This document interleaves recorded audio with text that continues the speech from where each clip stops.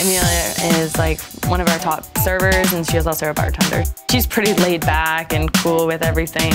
I started here last summer. That's when I met Justin. She was the hostess out front, and my heart just started pounding. Amelia is Justin's girlfriend. Got the courage up, like, Justin, go talk to that girl, talk to that girl.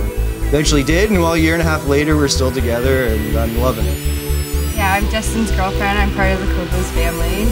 It's a nice little match, the two of them. You can't stop workplace romance at all. And I'm her boss. And they so happen to date. And at the same time, we're also sharing a hotel room for the entire summer. Justin and I live in a really tiny room. Sometimes when Justin wants to just sit down and watch TV in his underwear, we show up with 3 girls trying to get ready for the bar. Justin has to put on pants now. It does definitely affect their relationship. They didn't say sorry.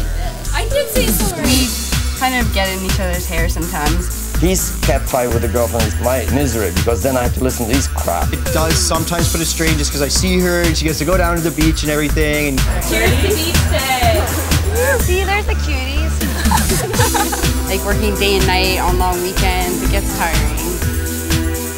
You know, you get a day off here and there, and I go to the beach. It seems like it's so far away from work. It's just so relaxing.